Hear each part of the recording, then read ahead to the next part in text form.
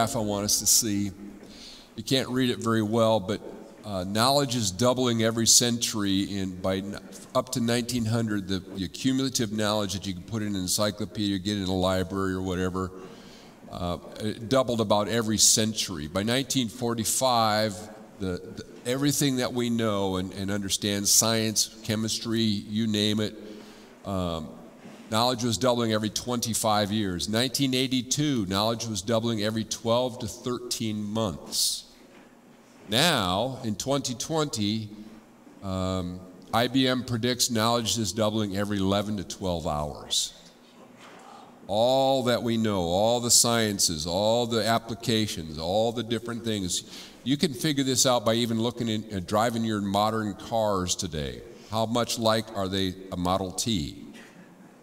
Way beyond Model T. And this just keeps coming. The knowledge keeps building, keeps building, keeps building.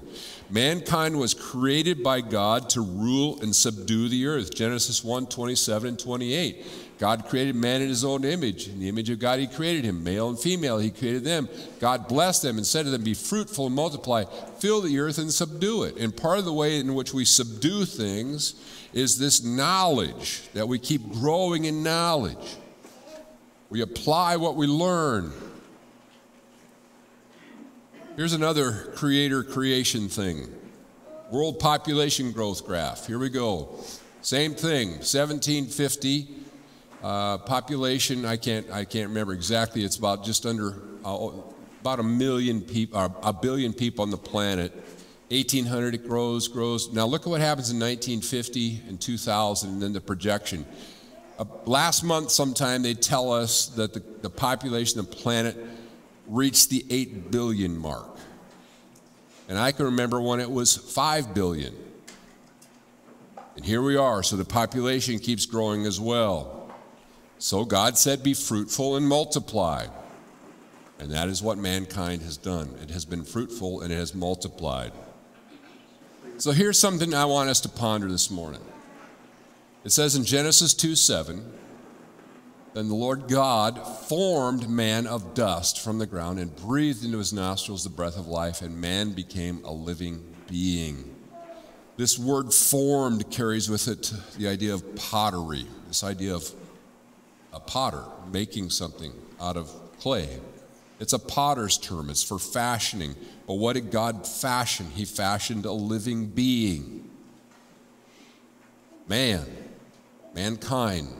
Male and female, with amazing ability. A great collector of know-how, as we've seen already. If man's knowledge is doubling every 12 to 13 hours, it's only going to keep increasing in some ways. But this great collector, mankind, of all this knowledge is used for good and for evil. In fact, I think almost many of the things that are created to kill other people. It's just what we do. There's a reason for the term, I think, cracked pot, because that's what mankind is. Mankind has been formed and shaped by God, but it's cracked, because he has not had as his focus.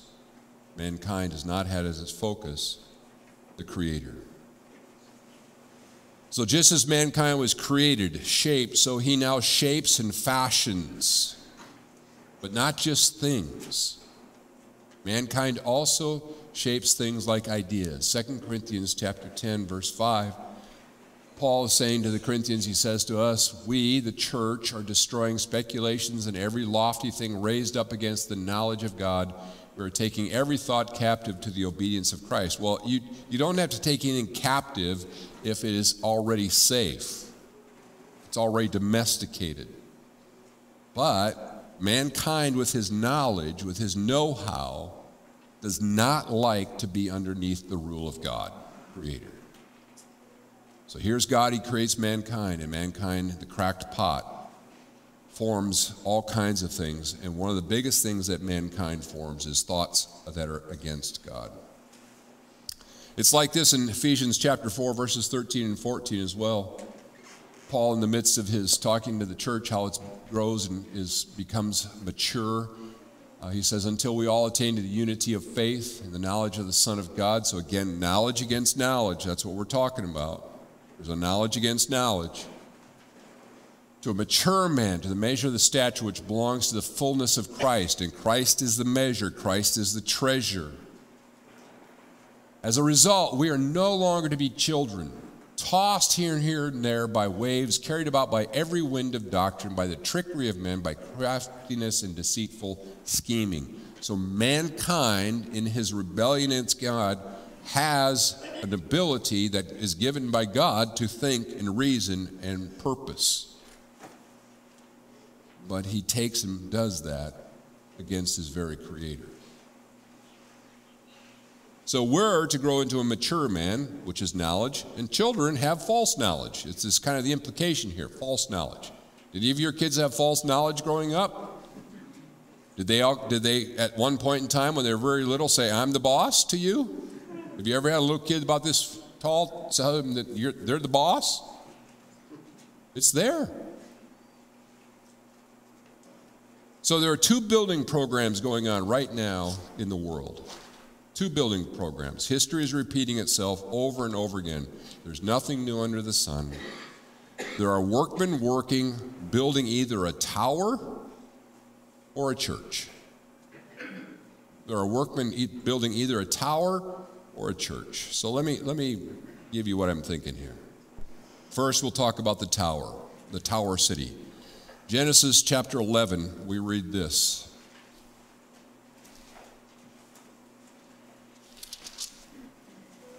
Now the whole earth used the same language and the same words. It came about as they journeyed east that they found a plain in the land of Shinar and settled there. They said to one another, come, let us break bricks and burn them thoroughly. They used bricks for stone and they used tar for mortar. They said, let us build for ourselves a city and a tower whose top will reach into heaven. Let us make for ourselves a name, otherwise we will be scattered abroad over the face of the whole earth. The Lord came down to see the city and the tower which the sons of men had built. Behold, the Lord said, behold, they are one people, and they have all the same language, and this is what they have begun to do. Now nothing which they purpose to do will be impossible for them. Come, let us go down, and there confuse their language, so that they will not understand one another's speech. So the Lord scattered them abroad, and from there over the face of the whole earth, and they stopped building the city. Therefore the name was called Babel, because there the Lord confused the language of the whole earth, and from there the Lord scattered them abroad over the face of the whole earth. So in verse 4 here, just to point this out, this is interesting language. They said, come, let us. Who else had said that? Let us make man in our own image. So here we have let us build for ourselves a city, a tower whose top will reach into heaven. Let us, this is the people, the gathered people, mankind, saying that we will be the ones. We will make a name. We'll build a city. City is a gathering. It's a guarded place. It's like if anybody watches football today, it used to be you went to the stadium. Now it's got to have a name on it. Naming rights. I really laugh because there was one stadium that had FTX on it. It went bankrupt last couple of weeks ago. They got rid of the name real fast. Well, that's mankind with God.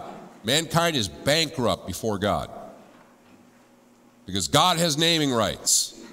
Because he's God. But mankind, made in his image, thinks that way. Thinks about naming rights. I claim this. How many towns are named after somebody? Jamestown. Well, who was that named after? It wasn't any old James. It was a king. Georgia. Who was that named after? King George.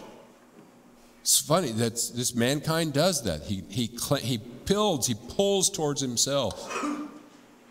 So though scattered for millennia, mankind, humanity has a desire to draw together, work towards, let us build a city. Do you see this happening? Let us build a city. that reaches to the heavens. This will have its culmination in a great worldwide confrontation with the one Creator. And I'm just going to pull a couple verses out of Revelation. The rest of mankind who are not killed by these plagues, so you know there's something before this, right? Did not repent of the works of their hands. They are workmen. There's work going on, building this city. So as to not worship demons and the idols of gold and of silver and of brass and of stone and of wood, which can neither see nor hear nor walk, and they did not repent of their murders, nor their sorceries, nor their immorality, nor their thefts. We are watching the enshrinement of death in the abortion thing. We're watching this.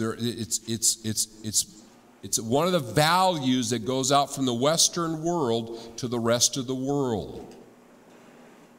This is mankind again saying, we are in charge. We will build this city.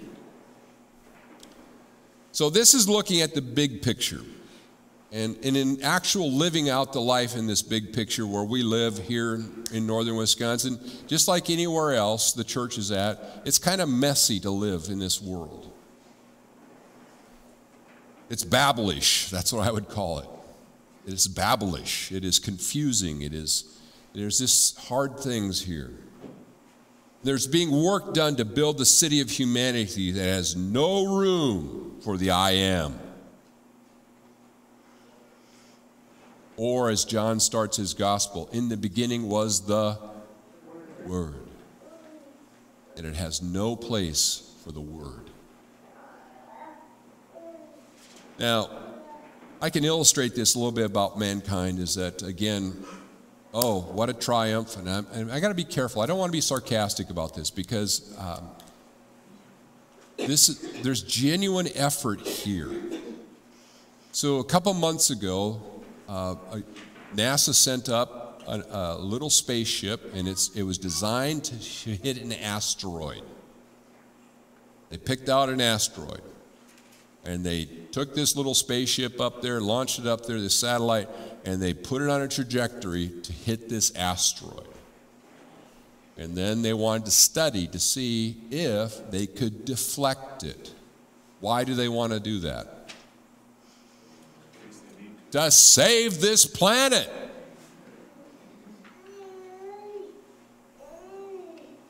And then there are people like Elon Musk who want to colonize Mars. Why do they want to colonize Mars? To save humanity. To put humanity out somewhere else because this place is going to eventually collapse. They want to save humanity. So then I got a real good chuckle 2 weeks ago when I read about a NASA scientist why we haven't contacted any other intellectual life so far outside of our planet. His conclusion, they blew it. They didn't take what was needed to survive. They went extinct. I'm like, are you kidding me? Are you kidding me? That's your explanation why? And the hubris was, we cannot fail. We have to do what it takes to save our world. That's mankind. Who gave him those abilities? I believe God did. God is the one who created man to be this king of the earth. And we have not really been very good kings of it. It says in Psalm 2 says, the Lord looks at all this, and what does he do? He laughs. Oh, you foolish people. Come to me, all you who are weary and heavy laden, I'll give you rest. That's what Jesus says. Come to me. But this mankind has got this burning heart to say, no, we can do it. We'll do it ourselves. So there's work going on around us to do this. Now, not everybody's fully engaged in such a way as to build satellites and do all that kind of stuff, but there's this part in mankind where we can do it. And how many of us even wrestle that in our little solar systems of our own lives? I can do this myself. I don't need anybody else. No, we need each other. That's one of the great, beautiful things about the church, is that we have each other. We have our God and we have each other in him. And that's what we build on. So we've been looking at Ephesians 2:10 about we are his workmanship created in Christ Jesus for good works which he prepared beforehand that we should walk in them. And we walk in them. And I would come back and say this as well. Mankind was created by God. He cannot create things that God hasn't already put into place. He only has the material that God has given, even down to the makeup of who we are as people. So even mankind has the hope for faith, hope, and love. But it's a faith, hope, and love that's founded on humanity, not on God. So in Ephesians, we find out the second workman is that we are his church, created in Christ Jesus for good works. And as his workmen, we are building the church under Jesus' direction. That's what we're doing. We're building the church here. This is us. And that's what I want to focus on. I'm mostly interested at this point, how does this apply to the local church or in the kingdom of God, and how does that apply to us as Grace Bible Fellowship? Well, the New Testament applies at the local level. What God has given us, the word he's given us, applies here. It works here. And we need to work in it. So the crucial question then becomes, how do we produce faith, hope, and love, the true measure of the church? Because that's our building, in some ways, that's our building material, faith, hope, and love. How do we do that? How do we build with those beautiful, beautiful things? Because we're not the church is not its structures. It's not this structure. It's not the cathedrals. It's not even the denominational structures. These are all functional things that help the church do what it does, but it isn't the church. As we know, we've heard it over and over again, we are the church, the people of the church. But we use this building, we use denominational structures, we use these things to further the gospel. And this is our work, building the church. Are we involved in building the church more than just here? Yes, we are. How do we do it? For the most part, it's through our prayers for the missions that we support. We have certain people that we focus on. Other churches have other people they focus on. But we desire to build the church. That's the Christian's heart. Following his Lord and Savior, the Christian says, let me be the church. Let me be the church. So just listen to this prayer that I read from the Apostle Paul in Ephesians. Beautiful prayer. See if you can see how this fits into building the church. For this reason I bow my knees before the Father, from whom every family in heaven and on earth derives its name, that he would grant you, according to the riches of his glory, to be strengthened with power through his Spirit in the inner man, so that Christ may dwell in your hearts through faith, and that you, being rooted and grounded in love, may be able to comprehend with all the saints what is the breadth and length and height and depth, to know the love of Christ which surpasses knowledge, so that you may be filled up to all the fullness of God. Now to him who is able to do far more abundantly beyond all that we ask or think, according to the power that works within us, to him be the glory in the church, in Christ Jesus, to all generations, forever and ever. So that, I think that applies to this generation as well. So he mentioned faith, he mentioned hope, but I never saw the word hope there, but that's exactly what he ends up with in his prayer. Now to him who's able to do far more abundantly than we ask and think. That's just one aspect of the hope that we have. So to grow the church is to grow in faith, hope, and love. And this is God's workmanship working. This is the workmanship that he's given to us We are his workmanship. His cabinets, if you want to say, his tables. His body is the best way. This is Paul. We are his body, local body here, and we all have parts to it, and we all have something to do. This is faith, hope, and love at work. But it's interesting because Paul also starts this off, I think, somewhere in here. I lost sight of it, but I've started to watch this pattern again. Genesis 1:26, let us make man in our image. And then mankind says, let us build a city. So there's something about this term, this little let us. It's direction. It's the focus of what a church is supposed to be, is to be a let us kind of place. And so 1 John 4:7, here's this phrase again. Behold, let us love one another, for love is from God, and everyone who loves is born of God and knows God. God is with us. God is with his church. God is with Grace Bible Fellowship. Let us love one another. It's the building of these things, the building by faith, hope, and love together in one body. Romans 12:4-5. For just as we have many members in one body, all the members do not have the same function. So we who are many are one body in Christ and individually members of one another. So when you look around to the people around you, you say, God chose them as he chose me. And then God gave us together to be there for each other, to build one another up, to let us love one another. It's the building again. It's the idea of God's entering into our world through the Lord Jesus Christ into this cracked pot. And now we have opportunity to be a vessel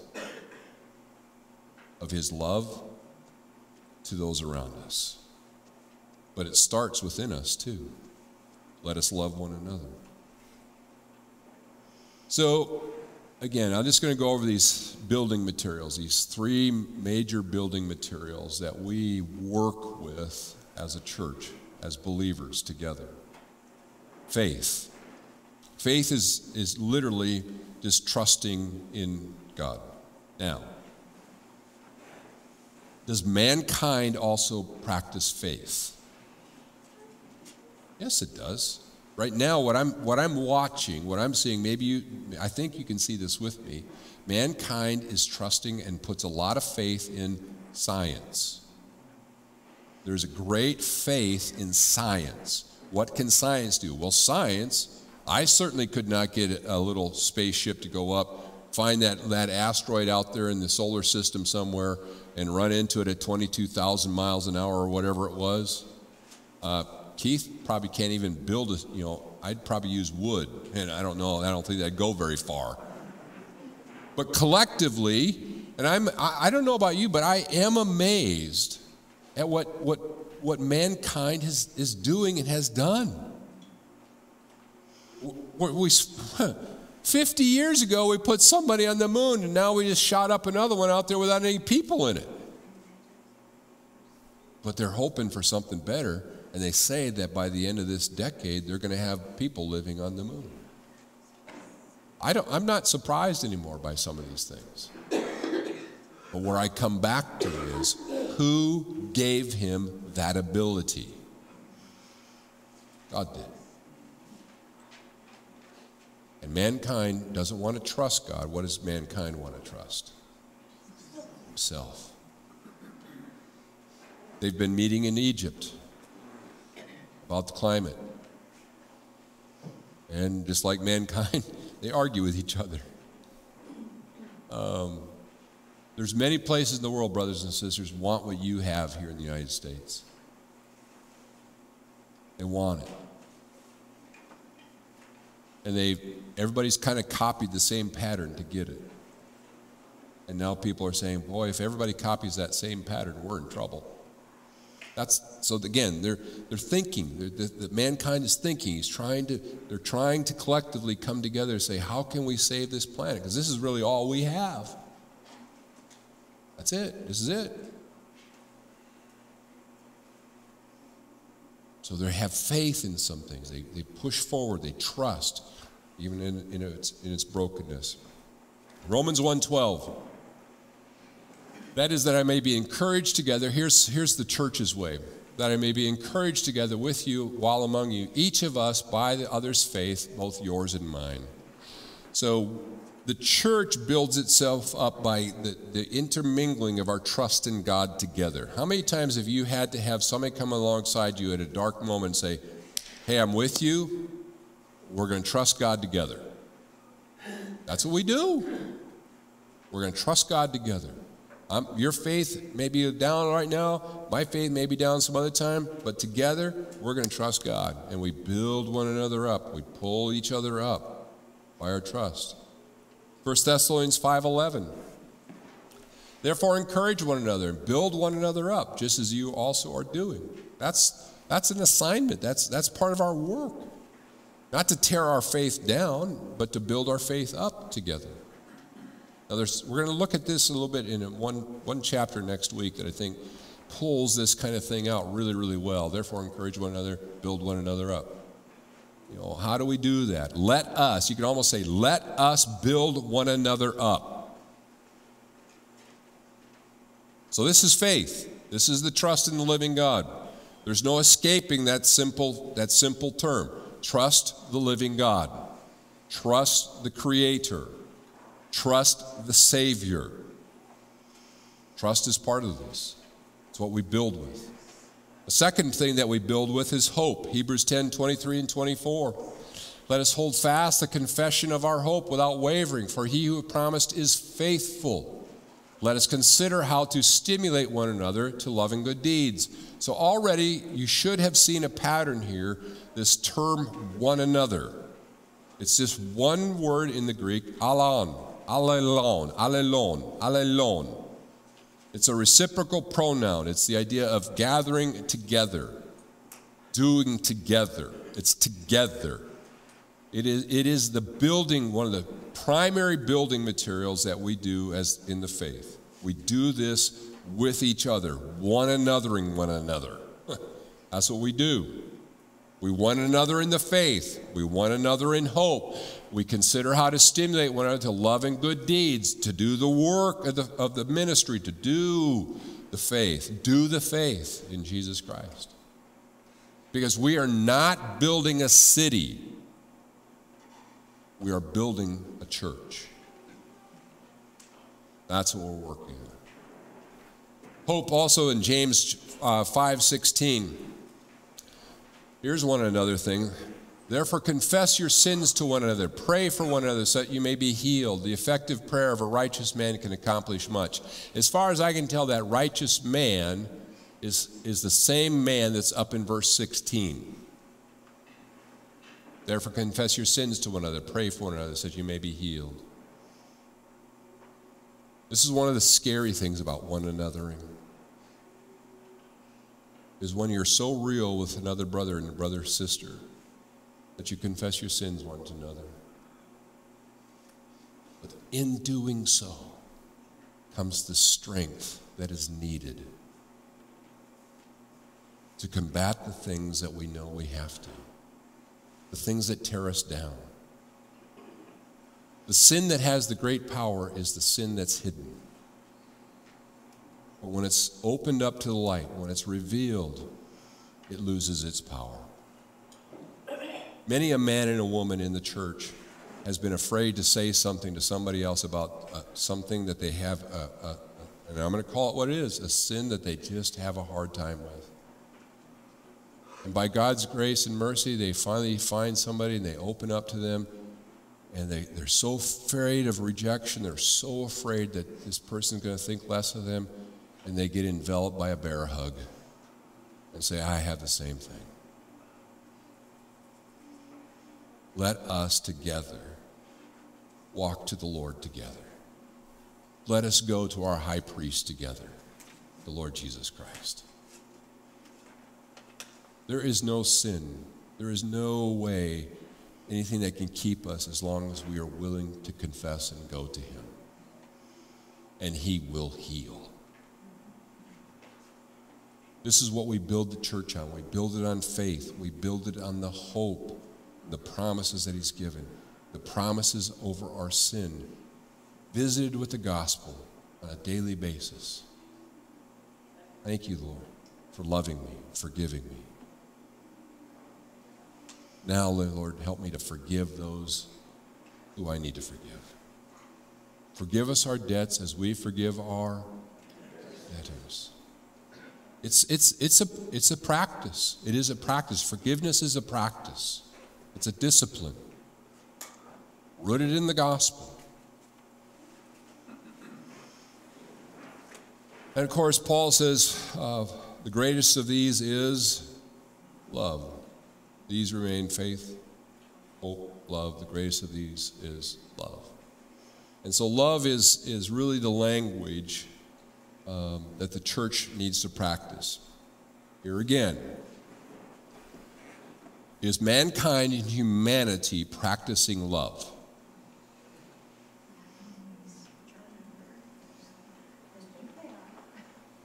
See, that I want us to see that because man is created by a creator, man is creative. Man creates all kinds of things, but he also creates all kinds of ideas, but he also creates within what he's already known, and mankind pursues some kind of faith, some kind of hope, and some kind of love. And right now, the love that I'm starting to see is that the love for, if you want to have that lifestyle, we're not here to judge you. You just keep it, and we'll all do this together. You go do that. You love that. I love this. We'll be fine. Let's do it together. So it's a quasi-love because it's really only you scratch my back, I'll scratch yours. But mankind cannot maintain that. Mankind cannot maintain that. Because the one thing that puts man right is his creator. And so this acceptance of all the lifestyles, the sexual lifestyles and all this kind of stuff, it has only one projection. And that's a rebellion against the God who created them. That's its only projection. And man will turn against man. But man doesn't, there's a desire for humanity to come together, save himself. Maybe you think I'm being a little too philosophical. I don't think so.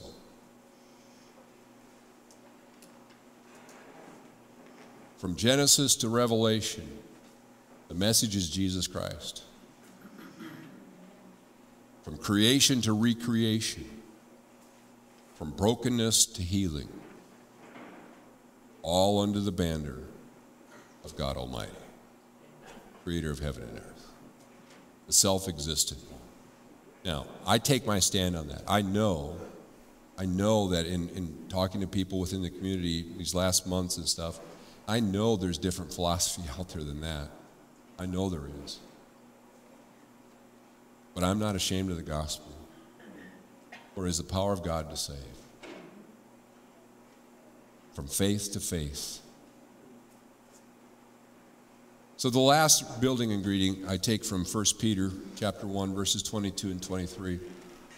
Since you have in obedience to the truth purified your souls for a sincere love of the brethren, fervently love one another from the heart. Fervently.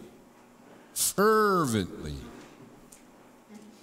That's not what the Packer fans were like at the end of the game on Thursday. They were not fervent. They were mourning.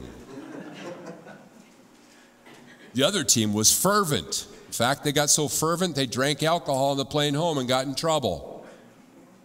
Morons.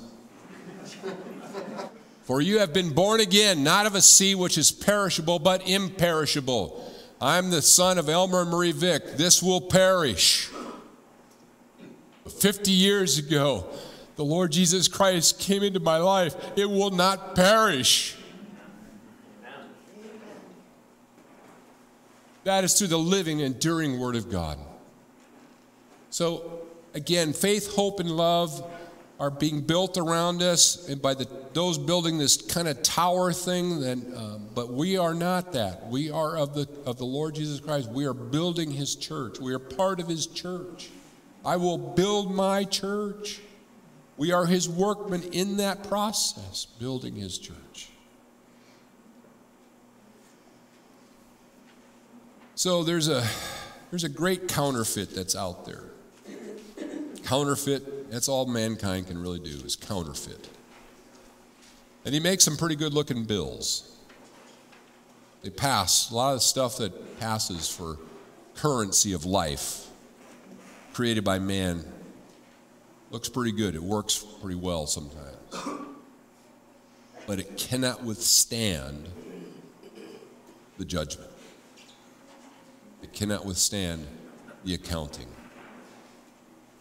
Paul says it this way: for a while we were still helpless. At the right time, Christ died for the, anybody know what the term is? Christ died for the ungodly. Not the good, the ungodly. And then Paul says this: for one will hardly die for a righteous man, though perhaps for a good man someone would dare even to die. Verse 7 happens, I'm sure it happens more than we realize. People laying down their lives for somebody else in the world in a situation. It's probably happened in Ukraine in the war. We certainly have read stories of people putting their lives on the line and then dying to save a plane, or dying to save a child on the ice, or something like that. So mankind has this, you'll see it, mankind has this built into him, this desire to rescue. But he cannot rescue himself. But God demonstrates his own love toward us in that while we were sinners, Christ died for us. Coming to terms with who we are is really the important part of life. Come to terms with who you are. Who are you? The gospel has the answers. I am created in the image of God. I have a spirit within me. I have a soul. I crave things that are just beyond here. There's something that reaches out and desires more than just this. I have hungers and I have appetites. I want them satisfied, so I go looking for them. So many things that I eat don't satisfy after a while. They seem to go away. So I keep looking. And then I recognize I can't do it. Everything I've tried doesn't work. Everything I look for goes up in smoke. And God in his mercy gives us the Word. The one who also has experienced everything that we've experienced, and yet without sin. The Lord Jesus Christ. And he has offered to anybody who will receive him and to receive what he can only give, which is fulfillment of our souls.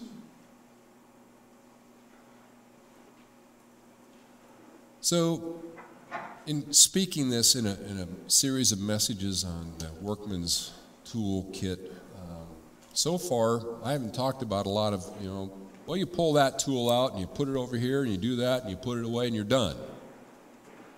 Because in some ways you were never done. But we have what we need. God has given us everything that we need to live in him and to live with each other in him. And to live in such a way as to show him to those around us who don't have him. It's all there. But I want you to be aware, I hope today to make you aware that there are two workmen working. Mankind, humanity is working, building this tower, building this way, trying to save himself. we know that God is working through Christ Jesus, and that Christ is coming again, and that things will be recreated, reformed. So the question I have is, which team do you want to work for? Who do you want to work for? You have a choice which team you want to work for. And I pray that us, Grace Bible Fellowship, that we will say yes to the kingdom more and more and more and more. Find out ways in which we can engage ourselves in the kingdom work, knowing our time is short, and knowing there are many yet who need the Lord Jesus Christ. They need to hear, they need to repent, they need to believe. They don't need to be squeezed into the mold of just exactly like we are. They need to be in Christ Jesus. So, one of the big things about being a workman in this way is these two little phrases. Let us, one another. It's a purpose statement. Let us. Let us. It's together. Let us, one another. My nose is all pulled up right there. One anothering each other. I know that's not a term that we tend to think about very much. Well, I'll take that back. We like things to go our way. So as long as people are doing what we want, we're one anothering then. But God does something amazing with this one another thing, is He teaches us how to lay our lives down for each other. And in so doing, we find our life. That's God's way. So Grace Bible Fellowship, let us one another. Amen? He will teach us. He will show us. He has shown us. He will keep showing us. We need to walk in it together. Thank you, Lord, for this day. Thank you for my church. I call it my church, and Lord, when I use that possessive pronoun, I use it in the most loving way I can. Not because I own them. They are a gift. And I pray that we would know that we're a gift to one another. I believe today, Lord, there's some healing that can go on with some one another's. I know of a few people in our church who right now have strained relationships. And Lord, I just ask for your mercy to just visit them, bind their hearts together in the cross of Jesus Christ, and that in so doing, the enemy is pushed out and your love comes in. Lord, in your mercy, grant us such a church, I pray in Jesus' name. Amen.